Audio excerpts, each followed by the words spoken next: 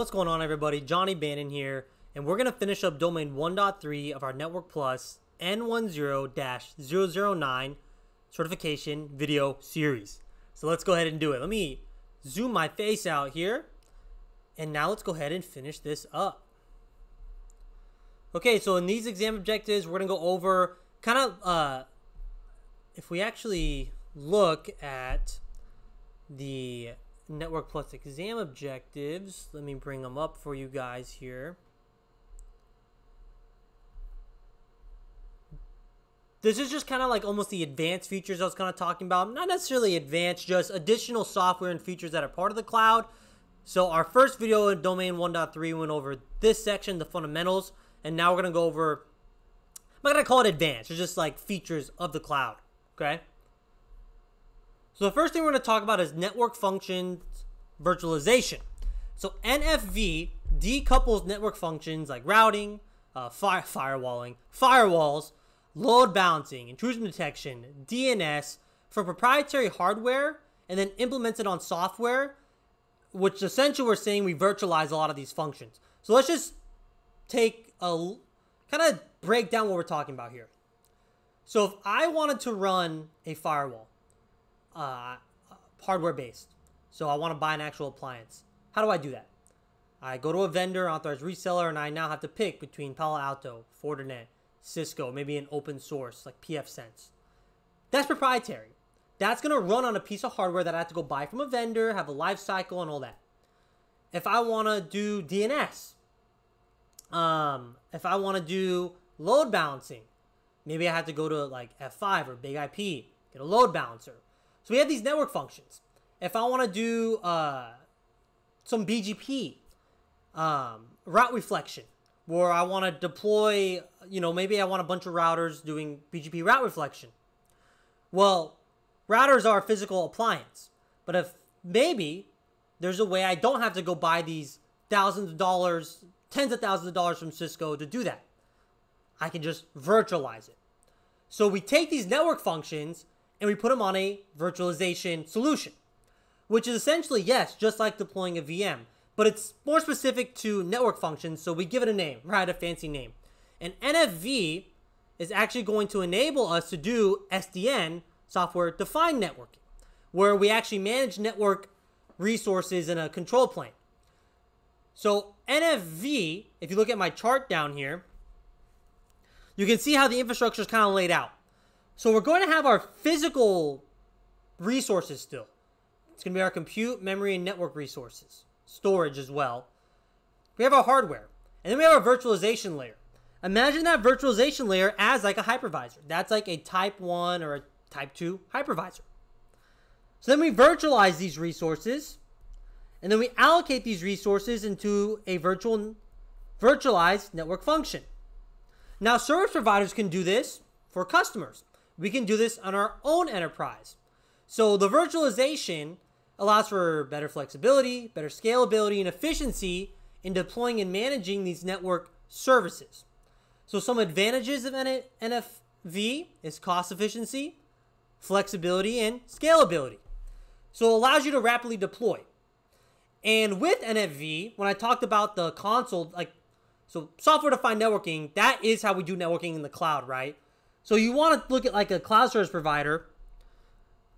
Their control plane, their portal is technically, if we're using it just for network resources, management and orchestration of all those NFVs, of the network functions virtualization, okay? Now, there's on-prem solutions for this as well, like VMware, which is Broadcom now, right? Will have their own solutions for this. Okay. Moving on. Now let's talk about a VPC. Now we're talking about the big three cloud service providers. They all do this a little bit different. The fundamentals are the same, but they may not call it a VPC, right? We call it a VNet in Azure. And then AWS, I think, calls it a VPC. But essentially, this is a segmented, isolated subnet in your public cloud deployment that gives you some sort of isolation. So like in Azure, I do this by creating a VNet. And then within that VNet, I create multiple subnets. That's an example of a VPC. It's just called VNets in Azure. VPCs are called VPCs in AWS though. So a VPC allows us to do peering between like maybe geographically dispersed regions and zones in the cloud. It gives us that isolation. It allows us to have better security because now we can start applying ACLs or network security groups, kind of a cloud version of that, to these VPCs. And then we deploy resources in those VPCs.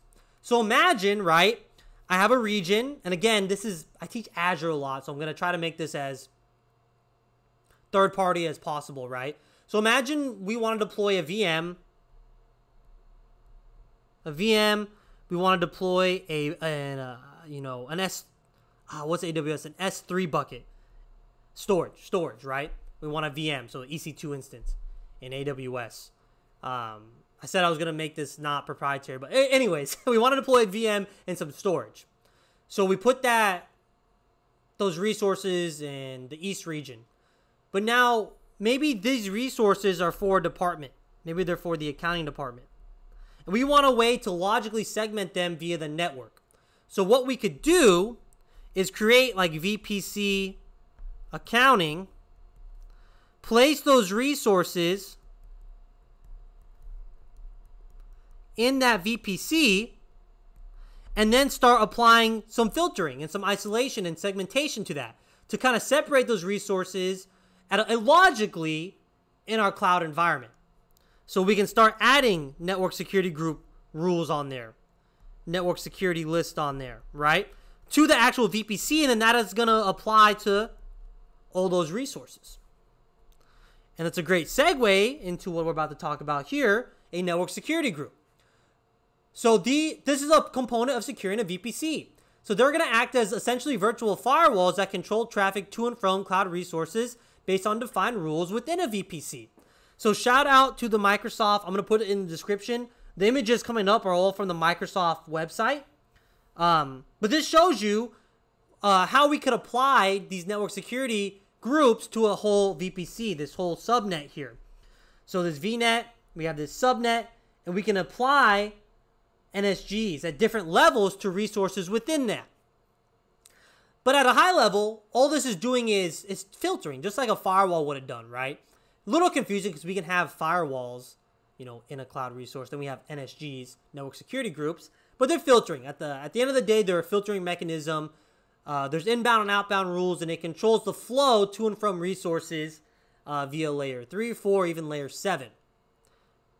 NSGs in Azure are layer 3 and 4, and then application security groups are layer 7. But anyways, this is CompTIA. And then network security list, they're similar to NSGs, but they operate at a broader network level, typically controlling traffic at the subnet level rather than the individual instance level. Okay, so that's the definition for network security list for the Network Plus exam. All right, now let's talk about internet gateway. So again, a very broad strokes term here to describe just a resource that's going to be in the cloud that allows your cloud-based resources to reach out to the internet. Okay, so think of this as like a router that you would typically have in your on-prem, but the internet gateway is saying, hey, now we're in the cloud. We have resources that may sit here on a virtual network.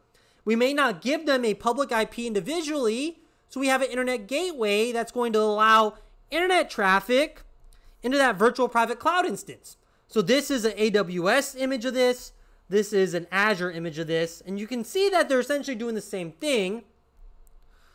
And then moving on, NAT gateway. A NAT gateway, internet gateway, very similar. It really just depends what kind of cloud environment you're using. But with the NAT gateway, now we're doing that traditional translation that you would see on-prem, right? With a NAT gateway, this is a cloud service or resource that says, hey, cool, you have your resources behind this VPC or this VNet. They're all private IPs. They're all RFC 1918 addresses. Well, I'm going to have this NAT gateway that has a public IP that's doing the translations for you. And that could be a resource that you deploy and control yourself from your cloud console. And lastly, we're going to talk about is cloud connectivity. So how do we connect off to the cloud? So a lot of different ways we can do it. A lot of, the ways that we describe in the Network Plus exam are VPNs and direct connect. So we kind of deep dived on VPNs in the last section. So I'm not going to go over what a VPN does, but essentially our on-prem, we could build like an IPsec tunnel directly to a VNet, to a VPC in our cloud resources to give us direct access to some resources in our cloud architecture, but not all resources. So that could be like an IPsec tunnel.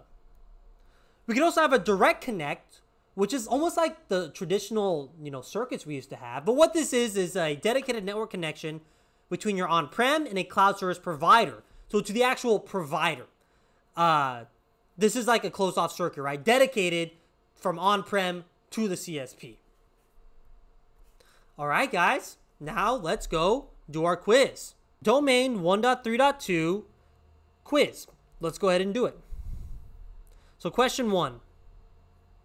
What is the key difference between a network security group and a network security list in a VPC? So I don't know if I even touched this on the slides. That's okay though. So NSGs are going to provide stateful filtering, while NSLs provide stateless filtering. Okay, so a little difference there. Question 2. Which of the following best describes the primary function of a network address translation gateway in a virtual private cloud? So which of the following best describes? I'm going to go with B here. To allow instances in a private subnet to access the internet without allowing inbound internet traffic. So essentially what we're saying here is that we're going to be allowed out to talk to the internet, but internet resources, they'll be able to talk to us. But that NAT gateway, essentially, they're connecting to that NAT gateway, and then that's kind of sending the traffic to us. So they're not making direct connections to any of our resources in that VPC or private subnet. Question 3. Which cloud service allows an organization to establish a private, high bandwidth connection between its on-premise data center and a cloud service provider, bypassing the public internet? So we're not going through the public internet here. That's going to be a direct connect. Kind of like those traditional circuits we used to have between our offices, right? Question 4. What is the primary purpose of an internet gateway in a cloud environment? I'm going to go with C. To connect a virtual private cloud to the public internet, enabling inbound and outbound traffic. And there we go. Question 5. Which of the following is a key advantage of using network functions virtualizations in a cloud environment? I'm going to go with D here, the simplified and accelerated deployment of network services. Simplified. Yeah, it's simple, but sometimes it adds complexity, right? We don't have dedicated hardware, but that's okay. I know what it's trying to say there is like, hey, you don't need all this work with all these VARs and vendors and dedicated hardware that's limited, right? We can virtualize things and make it more flexible. Okay, last question. In the context of cloud security, what is the primary role of a network security group within a VPC? So I'm going to go with A, to control and monitor traffic at the instance level based on defined security rules. Awesome, and look here, we got 100%. All right, everyone, I want to thank you for viewing. Feel free, or no, please like and subscribe and stay tuned for our next video. We get into domain 1.4, and we're going to be finishing up this Network Plus course.